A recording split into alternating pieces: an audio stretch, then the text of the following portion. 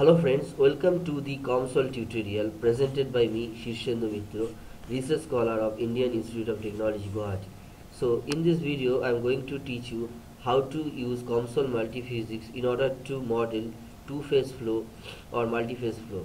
So far we discussed the models that will involve only single-phase flow inside any channel, but here we are going to teach you two-phase flow. Say we'll model a two-phase flow inside a micro channel.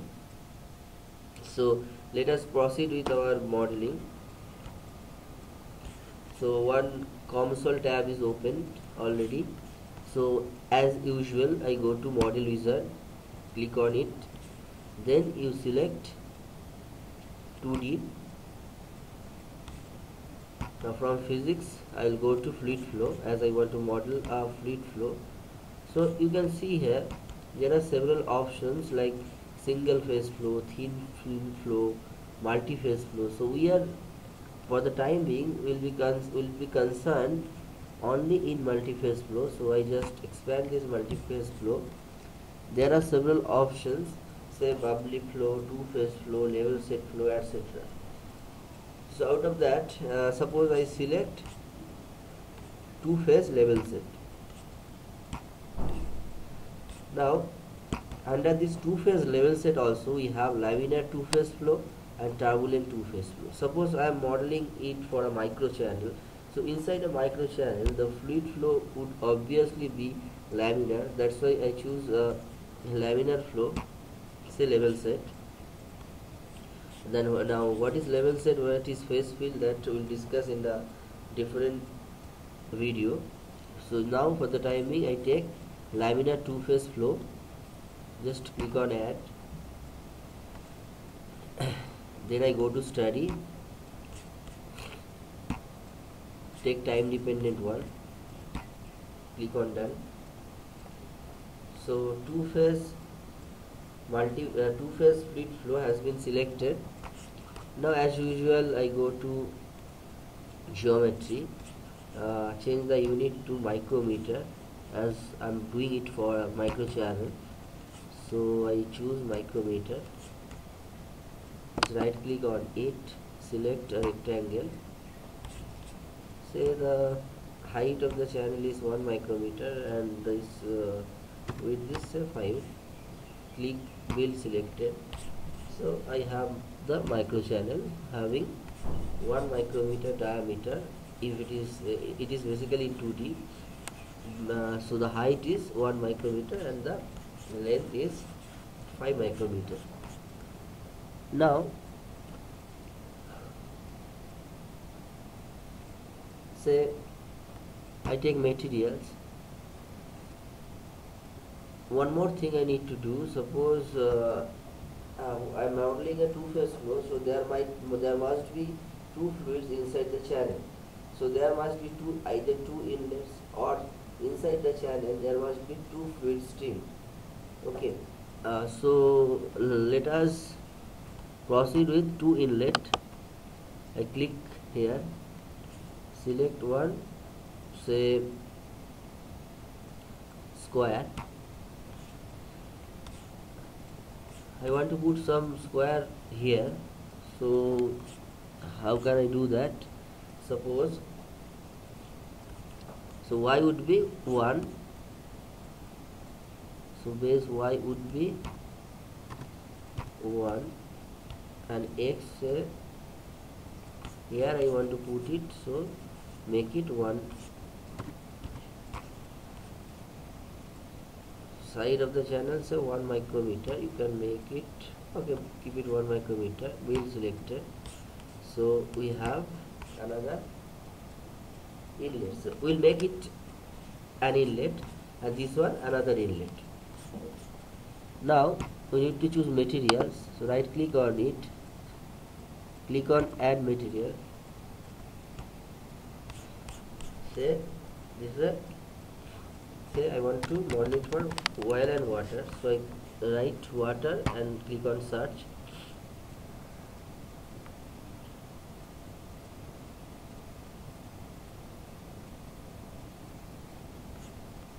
Liquid and gases, liquids, this one is water, I click add to selection. One more, I want say oil, search, go to liquids, say engine oil, say transfer oil I'm taking. Yeah. Now I go to fluid properties. So you can see here there is an option initial values. I need to choose another initial value. Why I will tell you later. So initial value 2, say I put water in this region, or say oil in this region. So just click on here. So this one is the initial value 2. So obviously initial rest of the things will be initial value 1. Now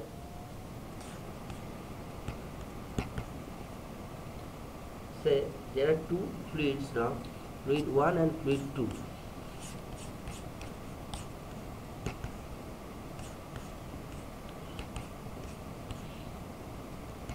Yeah. So you can see here fluid initial in this domain. Okay, it is showing phi equal to 0.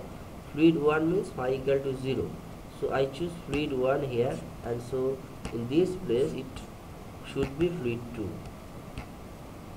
So you can see, yeah, phi 1 means fluid 2. So now again I am showing this domain is your fluid 1 phi equal to 0, and this domain is fluid 2. Now I go to fluid properties.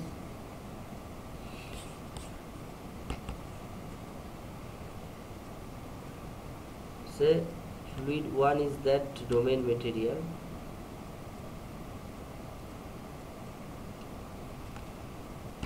So we have two fluids. So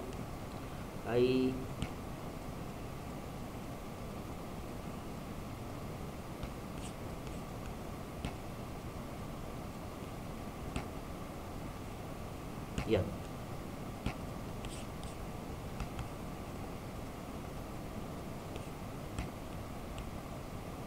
say fluid 2, I choose, what is our fluid 2? Let me check once again. Fluid 2 is, yeah, fluid 2 is here. So I'll put fluid 2 as transfer oil. So fluid 2 would be transfer oil, and fluid 1 would be water. So this region is water, that region is transfer oil. So one more thing is needed here, and that is interfacial tension. So here what we can do, for the time being we can keep it like this is a liquid, so it's better to keep it as usually defined and put it say 0.03. all other things you do not change. So all the properties will be taken from the material itself. So I'll show you the equation it will solve. So this is basically the Navier-Stokes equation with this phase field equation. This is a level set, so this is a level set equation. So this level set equation is signifying, there is a parameter phi which we are solving for, and this phi is representing the fluid volume fraction inside the channel. As I shown you earlier, phi equal to 0 means fluid 1 and phi equal to 1 means fluid 2. So phi basically represents the fraction or volume fraction of the material inside the channel. Now what are the things we are left with? We have to put our inlet, outlet, and we have to give the boundary condition. So I just right click on it, I put one inlet. As I told you earlier, I need two inlets because I have two fluids inside and one outlet. So there will be two inlets. One inlet is here, I select it. Another inlet, say this place. A common outlet, this one. Now I have to give the boundary condition. So suppose I want to make it a velocity driven flow, so I keep it as velocity, and the normal velocity here, say it is moving with 0.1 meter per second. This is too high, but still I am giving. Inside microchannel 0.1 is too high, so I can make it 0.01.